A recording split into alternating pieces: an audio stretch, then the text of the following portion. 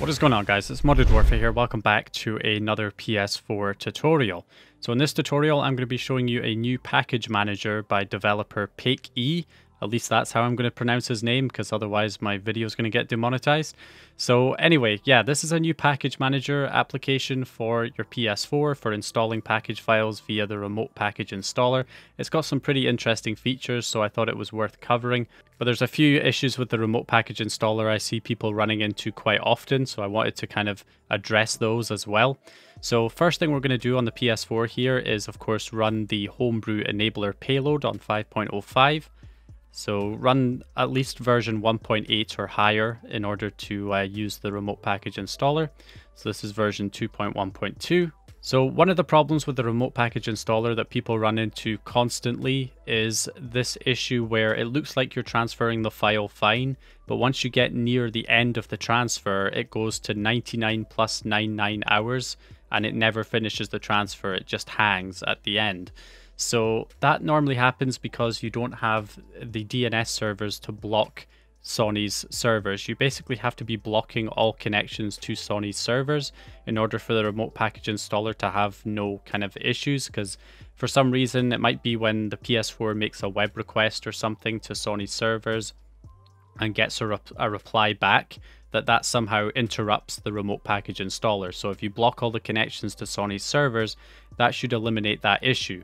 And one of the easiest ways you can do that is when you set up your internet settings on your PS4, you head to network and set up your internet settings, choose whatever method you normally use, make sure you select custom, and then we do automatic IP, do not specify DHCP, but we do a manual DNS setup, and then we set our primary DNS to 165.227.83.145, and that is Alizev's DNS server, which blocks all connections to Sony servers, among other features as well, like redirecting the user guide to his exploit page. So you add that DNS address in there, and then you go next, automatic MTU, do not specify proxy, and then you're good. So with those internet settings updated, that will block all connections to Sony servers so that the remote package installer is not going to get interrupted and you're not going to get that 99 plus 99 hours problem towards the end of the transfer. Another problem that pops up with the remote package installer is you go to install a game, and let's say you accidentally close the program or it gets interrupted and it doesn't install properly, and then whenever you try and install that same package file again the next time, it just refuses to even start the transfer. And that's normally because the game, the corrupted version, is still on your system and you have to delete it from your system first.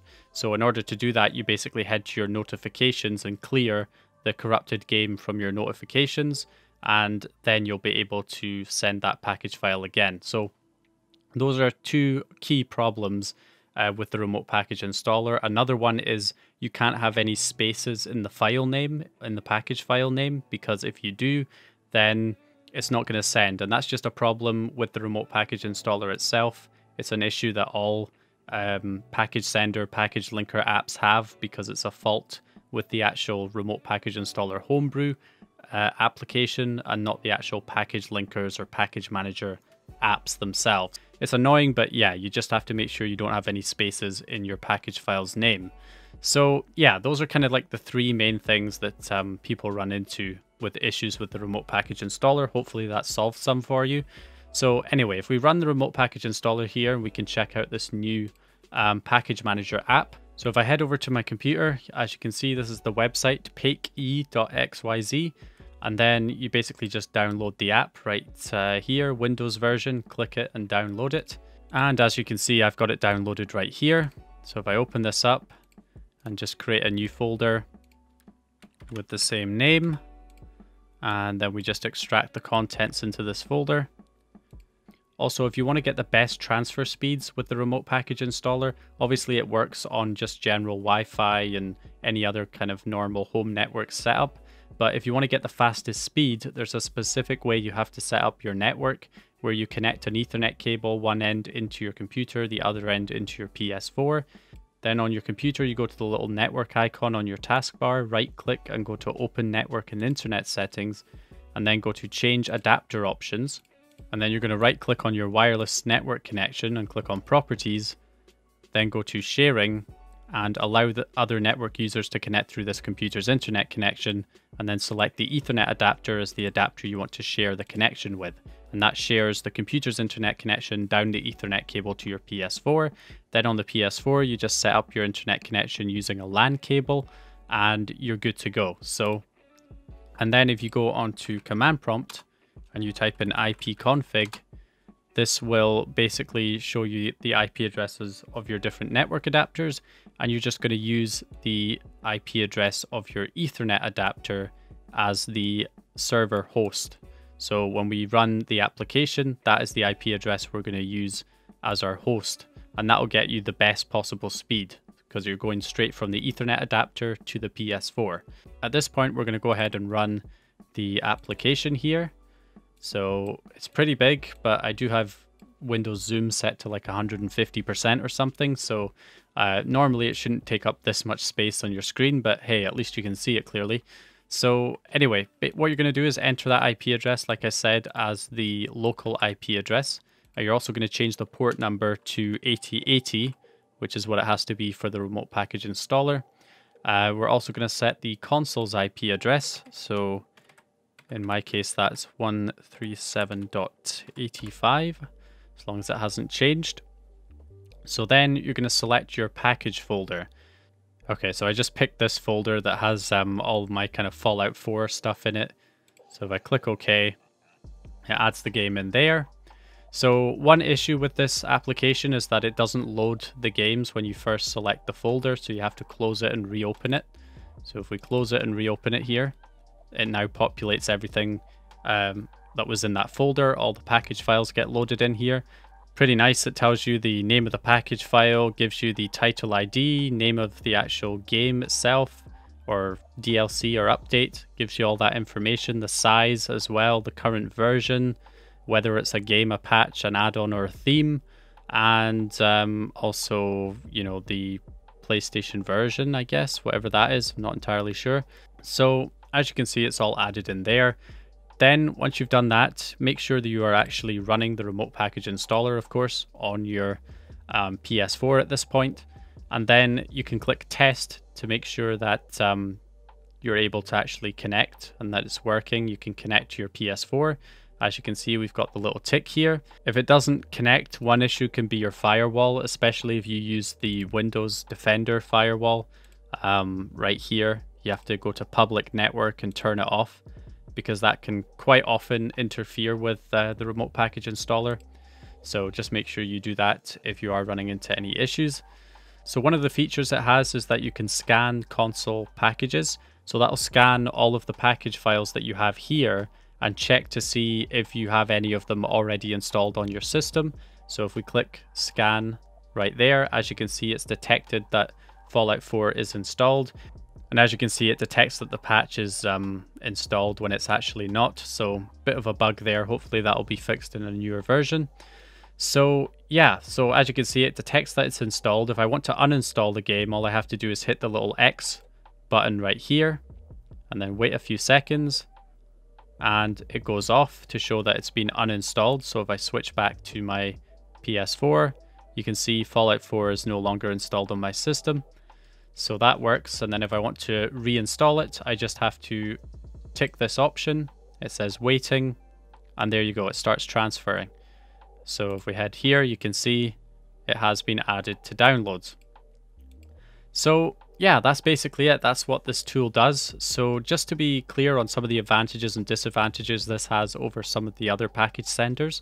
Obviously I have a couple of package senders of my own. So a couple of advantages of this, just the information it gives you about the package files that you have on your computer is pretty useful, giving you the name, the title ID, even though, I mean, these title IDs are different, so I guess that might be a bug as well. But it gives you some useful information like the title ID and the size of the package files and whether or not it's a game, an add-on, or a theme. So that's quite useful. And of course, the other good thing about this is it also gives you information about the transfer right here. So it tells you your current transfer rate. It also gives you an estimate on how much longer the transfer is going to take. And it gives you a percentage on how much percentage of the file has been transferred so far. So that's useful because obviously a lot of package senders do not give you that information. So you're constantly having to like back out and check the game this way and see how much time's remaining by going on the actual game on the console itself. So the fact that it gives you that information on the computer means that you can just check the application and see how much further the transfer has gone. So yeah, it's pretty useful in that respect. So it's got a bunch of good advantages there. A couple of disadvantages with this. Obviously, some of the bugs, like I don't think it actually allows you to install patch files right now. There's a bug that stops patch files from being installed. And of course, it incorrectly detects patches being installed when they're not. So that's a bit of an issue. And then it also randomly crashes if I select a folder that has too much stuff in it. So if I select a folder that has like a crap ton of other files in there and other folders, it just crashes. I'm not entirely sure why, but it does. So just make sure that whatever folder you're going to select as your package directory just has package files in it and not many other subfolders and subdirectories, because otherwise it just randomly crashes apparently. And another bit of a disadvantage is the transfer speeds, because this uses an integrated HTTP server, which is good because it gives it the ability to report the progress and all of that stuff. But unfortunately, because of that, it's also not the fastest HTTP server. Node.js is typically used by package senders because it gives you the fastest transfer speeds. So I timed this game on this package manager and it took about 10 minutes and 8 seconds to install Fallout 4. This 30 gigabyte game using this package manager, whereas using a package sender that uses the Node.js HTTP server only took 5 minutes and 58 seconds. So it's significantly slower than other package senders that use the Node.js server. So if speed is really important to you, you really want to be able to install the package files as quickly as possible, then this may not be the package sender for you. But it has many other advantages, of course. So, you know, different strokes for different folks, I guess. So yeah, that is basically it, guys. That is the package manager by PakeE. Showed you some of the advantages and disadvantages that it has, and also how to fix a lot of issues that people run into with the remote package installer. So hope you guys enjoyed the video or found the information useful. If you did, please leave a like and subscribe, and I will hopefully see you guys in the next one.